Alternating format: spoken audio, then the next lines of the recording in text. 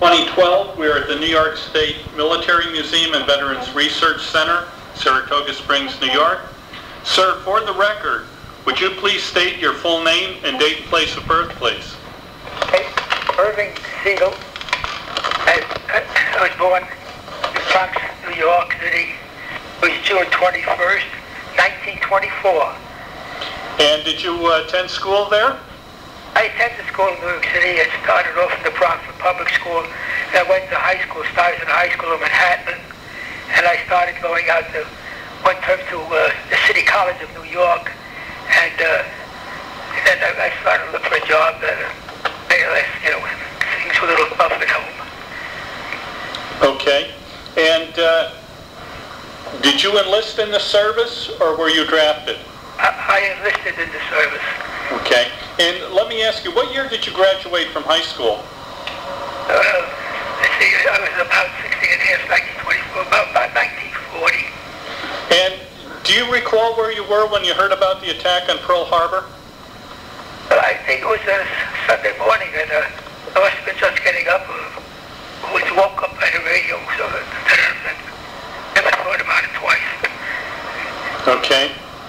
And you ended up going into the service in November of 1942. Yes. And you went into the Air Force. It was what they called the Aviation Cadet Program. It was started training for one of three things, either being a pilot or a navigator or a bombardier. So that lasted about, first, like the initial training was like basic infantry training, and then I went to Saratoga University for 3 months with that type of clubs, and then I went down to Texas. The rest of my time was in Texas. Classification Center. I went to bombardier school, air gunnery school, and I graduated, and was about March of 44, I guess it was. Now you were I was a commissioned officer. Okay, so you were commissioned as a bombardier. Right, as a second lieutenant. And what type of aircraft were you assigned to? What type of unit stateside? We went into, after graduation, we went for 3 months. We formed a crew with the air gunnery and navigators and all that. We flew 3 months in Texas for training, formation, flying, stuff like that. And what else? I was assigned to a bomb group in England, and it was B-24s. Okay. So you trained on B-24s stateside? What, pardon me? You trained on B-24s? Yeah, we trained on B-24s for combat training. Okay. Now, when did you go overseas? Went overseas. Was about 3 months after the start of the training. And did you fly over? Yeah, we flew over. We stopped up in Canada, and then we stopped in Greenland and in Iceland, and then we went up into North Island. Okay. Did you have a brand new aircraft that you brought across? We brought across a brand new aircraft, right? We thought it would be assigned to us, but it wasn't, you know. Okay. And once you landed in Europe, what happened to you next? Landed in Europe, we did some training in North Ireland. Okay. Actually, it was like Britain or Great Britain, possession. And then we got assigned to a bomb group, which was in actually the name was Bungay, Italy. Excuse me, Bungay, England. And that was the bomb group we were assigned to. Okay. And I flew with the bomb group. I flew 8 missions together with our group, our bomb group. And then I was taken off the 9th mission to fly what they call practice bombing. They were testing my ability with the use of the bomb sight. And unfortunately, my crew got shot down that day over a German target. And then I was without a crew. So for the rest of the time of 30 missions, I flew wherever they needed to be. A bombardier, or actually I could handle a nose turret gun also. And on my 15th mission, with the crew I was flying with, we went to German target. It was Cologne, Germany at that time. We just dropped our bombs, and as we were leaving the target area, we got hit by anti-aircraft fire, which was always severe in those places. And we weren't able to maintain our altitude, and we started losing altitude. We flew a number of heavy objects, guns, and stuff like that. And as we were crossing, just coming out across the Danube River or something like that it was, we got hit by anti-aircraft fire. That's actually when we got hit by anti-aircraft fire. And we threw out, like I said, a number of things. We tried landing at an emergency field in Belgium, and there was a change in the wind or something, a draft, and we weren't able to make a proper landing. The pilot tried to go around again, but we couldn't do it on two engines, and we crashed in a muddy field just outside of this landing field, and the plane caught fire. Two engines caught fire, and 3 people were killed in the crash itself. I got out okay to the top, and I was followed by the flight engineer. And the 2 of us started running. We heard a cry for help, and it was the co-pilot who was trapped by the flames behind him. He couldn't get out. We ran back to the plane, and we broke a window, grabbed his harness, his parachute harness. We pulled him out, and the navigator had gotten out after us, the 3rd person, but he was badly burned, and he fainted. And so we picked him up. After he was lying by the plane, we picked him up and grabbed him away. And just about that time, the fire engines, the fire trucks from the airfield came, and they put out the fire what was there. Wow. And then after that, they sent me for about a week to a rest camp, in other words, and then I went back and I finished mine. Like I said, it was 30 missions altogether. 30 missions, wow. Yeah. Now what was the bomb group you were with? It was the 446 bomb group. Okay. And Bomb group was famous because they led the D-Day invasion of the aircraft. Yes. Now you were with the 8th Air Force. Yeah. And whereabouts exactly were you stationed? Were you stationed The area was Norwich. Norwich? England. Okay. And you flew all your missions out of Norwich? Yeah. All right. And were you ever wounded at all? No. Did your plane have a name?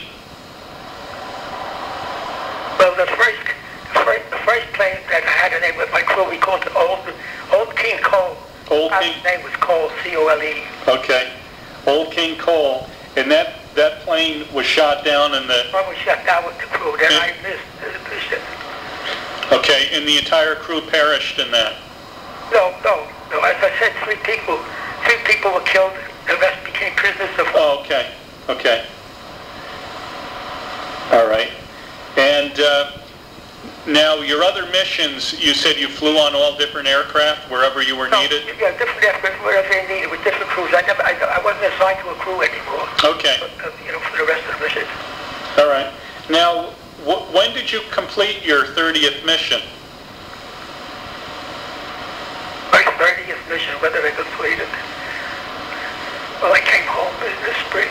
I guess it was about the winter of 40, or early spring of 45. It was about the end of 1944 or early 1945. Okay. I came home on the leave. All right. And most of your bombing missions, were you bombing like factories or oil fields? Well, at one time we bombed the submarine pens, another time the airfields, and other times oil refineries, basically military targets. Okay. And I'm sure you were hit with flak quite a few times. Flak was very bad, especially around German cities. Mm-hmm. What about German fighters? I never saw a German fighter. A lot of times when we went on deep penetration or German penetration, at that time of the war, we had fighter escorts a lot of times. All right. And are there any missions, any particular missions that stand out in your mind more than any others? Well, the one I crashed plus was outstanding. Sure. And then a number of times I went to a place, it was Nuremberg, Germany, where they were surrounded circled by about 400 anti-aircraft guns, and the anti-aircraft was very bad at that time. So then you were going up to the target. Well, you could see was just a black screen hanging in front of you, which was all the aircraft exploding, the anti-aircraft fire exploding. And you always had a cautious, bad feeling about going through that, you know. It's very seldom that you came back from a mission without any damage, a little bit of damage, but not serious enough to make you, you know, go down, let's say, you know. Okay. And you came home in the, what was it, the spring of? I came home on a 30-day, you know, vacation, let's call it, leave, a 30-day leave, and then I reported to Atlantic City. And at that time, the war in Germany, in Europe, that is, ended, and they came out with a program of a point program for this. They started the discharge because they didn't need all that aircraft and all the air stuff. But you had a choice. You could be made in or go out. I had enough combat points. In other words, I think it needed about 90 points, which took the amount of time you were in the service, the amount of time you were overseas, whatever decorations you got, so forth, so on. So I just decided to get out because I didn't want to take a chance on going to the Pacific for, let's say, you know. Sure. All that. And I got discharged. It was in June '45. All right. What rank were you when you were discharged? First lieutenant. First lieutenant. When you were in Europe, what did you do when you had time off? Did you get to go to London or any of the? I went to London. Had like a weekend pass. I went to London. And that was it. I mean, otherwise, sometimes there was a small town of Bungay where they had, you know, it was a town, people lived there, and they had stores and all that like that. I never really went in there, but some of the guys, they went, a lot of times they took a truck, you know, army truck, took them into town, and they had talk with the people talking and all that there. They had beer and so forth and so on, you know. How were you treated by the English people? Didn't have much to do with them too much. They're very nice. Met some people, you know, and okay. Whatever. It was nothing special. Did you see any USO shows while you were over in England? No. Did you, by chance, ever meet Jimmy Stewart? He was with the 8th Air Force. No, knew about him and all that. And so Glenn Dillon also got lost with him. Yes. Now, you ended up getting out in June of 1945. Yeah. Whereabouts were you discharged from? Was it Fort Dixon, New Jersey. All right. Oh, one thing I wanted to ask you, when you left Europe, how did you get back home? I came home on a boat. It was, you know, what are these boats? A troop ship? A steamship, you know. It was like a passenger steamship which had been drafted. In other words, it used to be like people take on tours and stuff like that. Yes. So it was more or less a passenger type of ship, you know. And we about maybe six in a room on hammocks or there wasn't real beds. You know, they had to put six people into one room, which usually was a cabin. Now, when you... And we had this escort, you know, destroyers or something like that. It was a convoy going back. I see. Was there any kind of celebration when you pulled into New York? No. It was nighttime, and everybody ran for telephone to call somebody at home. Yeah. And once you were discharged... I was there and they took us to Fort Dix, I think it was at that time, something like that. Yeah. After you were discharged at Fort Dix, you went home. Yeah. And did you take any time? Let me say this. When I came home, we got off the boat and all that. You know, I was on a 30-day leave. I was still in the service. When I reported back, I mean, you know, they had this in Atlantic City actually. And then we went to Atlantic City. There, the hotels were all taken over by the service. I see. And I got discharged actually from Atlantic City, I think it was, because that's where he had the auditorium. We met there and so forth. So. When you were discharged, did you make use of the 5220 club? Yeah, I think I did. Oh, wow.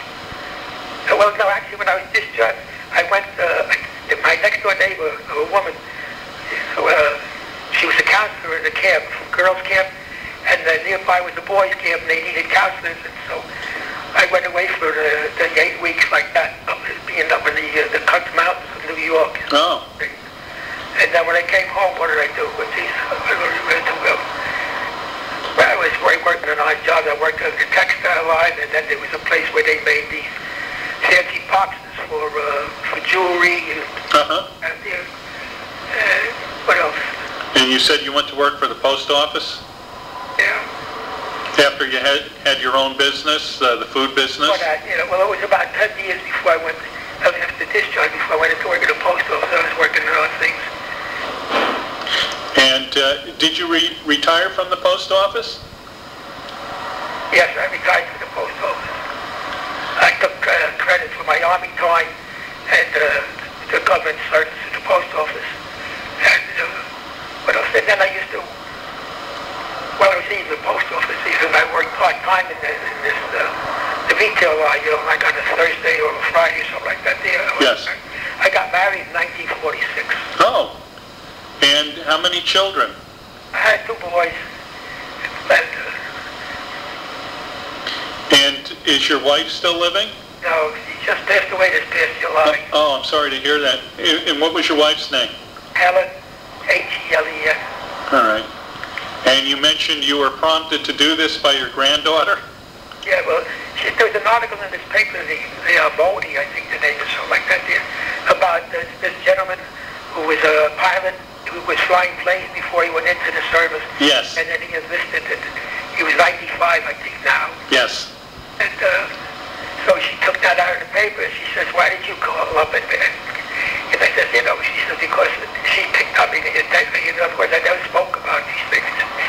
So I said, all right, I'll call him, we'll see what it is, And I told her I was in touch with you, and she says, oh, I said, but then he didn't call back right away. She said, so maybe, it wasn't going to be, but then you called me that Friday afternoon, and I told her that we made an appointment to talk today. So she was feeling happy, I guess. Well, I'm glad you called. Yeah. Did you make use of the GI Bill at all? Yes, I did for a while. That's when I got involved more or less with this retail line of food and all that. And this was down in the market there. And when I got like a small salary, they subsidized, I don't remember, something like that there. But it lasted it was less than a year, And so in other words, the guy, whatever it was, he got paid for training or something like that. And it was a retail line. It was involved with my wife's family also. So then I went into business on 2 occasions. It didn't work out too well. And that's when I ended up taking the test in the post office. Having children. In fact, we didn't have kids right away, and then things worked out well. So that was it. So I retired from the post office. And I always used like little part-time jobs to subsidize, with the salary I was making. My wife worked for a couple of years until she got pregnant and then had a baby. And the funny part about it was when I took her out, she was working for the government for selective service, the draft boards. And that didn't last long after that year. But she was a very good typist, and she got involved. And she did like typesetting and all that. She did that, I think. I see. Very good. Now, did you get called up at all for the Korean War? No. Okay. Did you join any veterans organizations?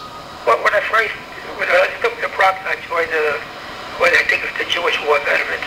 And then after a number of years, it was very hard getting the department at that time. And then after a couple of years, I was working in Brooklyn, and I knew the landlord there, and he gave us an apartment. My wife and I are there. And what else? then I used to, well, I didn't go to that thing. But right now, like I'm a lifetime member of Veterans of Foreign War. I see. But I don't partake in it. Just much I paid the dues, and we paid it a certain amount, and they made you a permanent veteran. I mean, you're a member. You didn't have to pay dues anymore. I see. Did you join the 8th Air Force Society? No, I didn't join any of that. Okay. Did you attend any kind of reunions for I your always unit? wanted to, but like I explained before, it was hard for me to do that game official. It was, I didn't like flying, period, anywhere. That's right. Oh, I understand. And,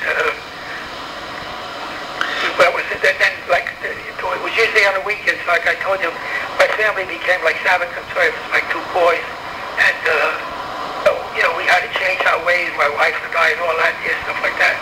And, so, the Saturdays were involved, so that left me out of any trips and meetings and stuff like that, you know what I mean? Sure. And as far as eating goes, food like that. Did you stay in contact with anyone you were in the service with? Yes, likely he did. I mean, it wasn't one of the gunners, Paul Kelly, his name is, lives out in Idaho. Oh. And, what is it? And then, he found out. I joined we have a group, the bomb group, so in other words, the 446 bomb group. And I joined up. I sent in like the entire year, but at least I never got to go to reunions. He found out about it through the magazine, the newsletter that comes like 4 times a year. And he called me up. And he found out he was a prisoner of war and all that. He came home. It was a rough deal, he said, when he was a prisoner.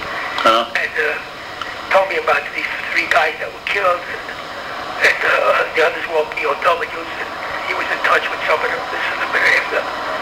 And so we talked to one another about 2 or 3 times a year. Oh, good. We happened, coincidentally, we both had the same birthday, June 21st, so we were always in touch at that time. I see. So, and he's been sick, going to the VA out there, only, like here, we have the VA right here in the New York City where you can go to, but he has to travel about 100 odd miles sometimes. No. But that's how the extent of my touch with them. So. Okay. How do you think your time in the service changed or affected your life? I never thought about it. I'm very simple. I'm not much of a wanderer like that. I mean, I had a great marriage. I was married 64 years, almost close to 65 years. And right now, I don't think too much of anything right now. Okay. All right. I mean, we raised a nice family. I mean, I had 2 sons, and they both went into the medical field. And one of them became a diagnostic radiologist. He's more or less semi-retired now. He just works a few hours part-time for the State University. And my other son went to Mexico and did it at first. He didn't like that. He ended up going to Grenada, the Indies. Oh, yes. We went to St. George, and he came in an ONMD and a medical doctor. Okay. He works in Coney Island Hospital, which is under the city. Sort of an assistant chief of medicine there. I see. Are there any other stories that maybe you just thought of you'd like to talk about, or anything at all concerning your time in the service? Oh. No, I mean, what I had to do with, I had very good, that one incident with the crash, everything else was exciting, it was scary, and sometimes you wondered how you got through it all, you know, with the aircraft.